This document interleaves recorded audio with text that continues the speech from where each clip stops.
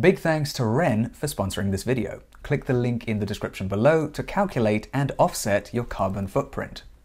Hi everyone, Parth here, and in this video I want to talk about how probability, the chance of something happening, can flow through space, like a fluid, in the theory of quantum mechanics.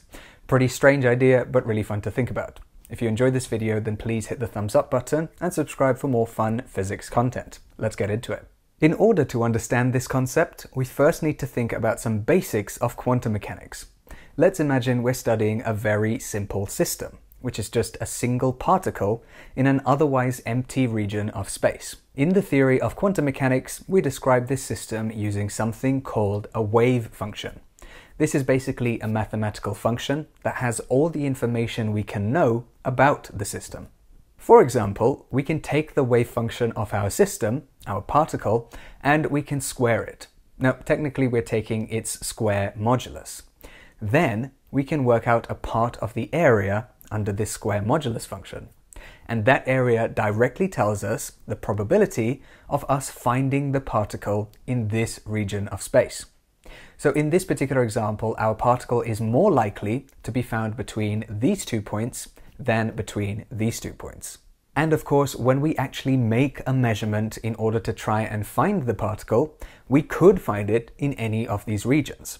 But if we repeated the experiment over and over, we would see the particle was found most often in this region and less often here. And of course, we've just looked at the likelihood of the particle being found at different positions along one single dimension, in this case left to right or the x direction. But we could extend this to 2 or 3 dimensions also, with the mathematics and diagrams becoming a little more complicated, but the logic being the same.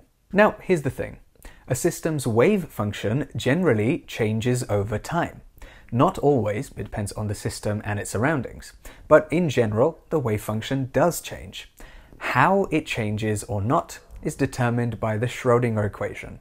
This is the big important equation in the theory of quantum mechanics. I've made lots of videos about it, but if you want to get a detailed overview of the equation, then please check out this video up here.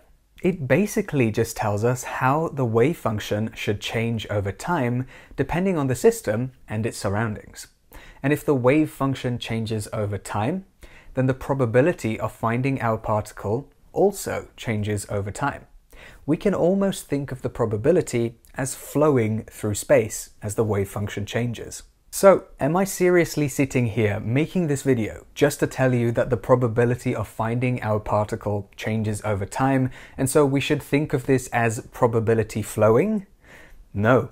In reality, this description of probability flowing like a fluid is even more specific. But before we look at this, I want to take a moment to thank the sponsor of this video, Ren. We've all heard about the climate crisis at this point, and I think that there's something that we can all do to help, whether that's encouraging companies and governments to take this issue seriously or reducing our own carbon footprint. So I was very happy when Ren got in touch with me looking to sponsor one of my videos. Ren is a simple but effective way to make a difference in the climate crisis. Their website, linked down below, allows you to actually calculate your own carbon footprint and then look at different ways to reduce it. You can also make a monthly contribution to offset your footprint because it goes towards funding diverse carbon reduction projects like tree planting, mineral weathering, and rainforest protection. Ren will then meticulously quantify what impact each project is having and send you monthly updates, so you can be sure it's making a difference. They're obviously working on lots of different projects, including this particular one that I found very interesting. The idea is that unused and degraded land is bought up. It's then restored with techniques such as reforestation and peatland restoration, at which point small bits of basalt rock are spread over the forest land. Chemical reactions between compounds found in the basalt rock and the carbonic acid held in rainwater will then result in the formation of certain solid minerals like calcium carbonate. This process is effectively trapping carbon, reducing the amount of carbon dioxide in the atmosphere, so I find this pretty cool. So, if you'd like to calculate your carbon footprint and find out more about Ren, then please check out the first link in the description box below. It helps out the channel, of course, and the first 100 of you to sign up using that link will get 10 extra trees planted in your name. Big thanks to Ren once again. Now let's get back to our topic at hand. With a bit of mathematical manipulation, we can derive an equation that looks like this. Looks pretty intense, but here's what the terms mean. Rho represents the square modulus of our wave function, the exact same thing we calculated earlier in order to find the probability of our particle being found in a particular region of space. Now remember, we had to find the area under our rho function between 2 points in space in order to work out the probability that our particle would be found between these 2 points. If we extend this logic to multiple dimensions, then we can essentially calculate the probability of finding our particle in a given volume, rather than between 2 points on a straight line. And as a result of this, we can think of rho, or the square modulus of the wave function, as a probability density, the probability per unit volume. So that's what rho represents. Now let's talk about this whole term, partial d rho by dt. This represents the rate of change of our probability density, or how quickly our probability density changes over time. That'll become important in a second. Thirdly, let's look at this term here, J. J represents what is known as the probability current. We might have heard the term current used in a different context, when describing electric current.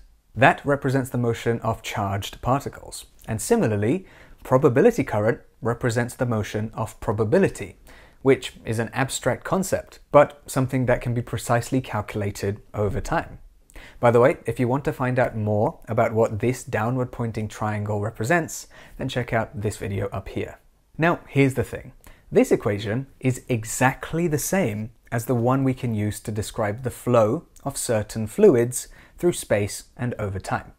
If rho was used to represent fluid density rather than probability density, and J was fluid current rather than probability current, then the equation that would be used to describe how the fluid flows is exactly this one. It's quite famous and is known as the continuity equation. The continuity equation basically tells us something quite logical. Let's think about a region of space through which a fluid, let's say fruit juice, is flowing. The continuity equation simply says that the amount of fluid that is flowing into this region of space is equal to the amount that gets stored in this region plus the amount that flows out. Seems fairly logical, but this only applies because of our assumption that the mass of the fluid should be conserved, that the fluid cannot somehow magically be created or destroyed. Again, check out the continuity equation video for a more detailed description of this. But what's really interesting is that a rather abstract concept like probability can also flow through space and time in a really similar way to a real physical fluid. On the surface, there's not really an intuitive or obvious reason as to why this should be the case. But if we think about how a real system should behave in terms of its probability and how that changes over time, then it seems to make sense. And of course, if we do a lot of mathematics using quantum theory, we find out exactly the same thing. And this is why we can talk about the flow of probability and almost treat this weird abstract concept like a physical fluid. And with all of that being said, I'm going to finish up here.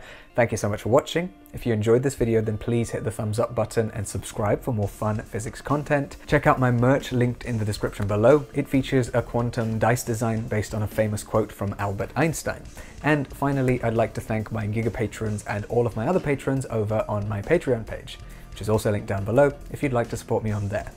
Thank you so much for watching, and I will see you very soon.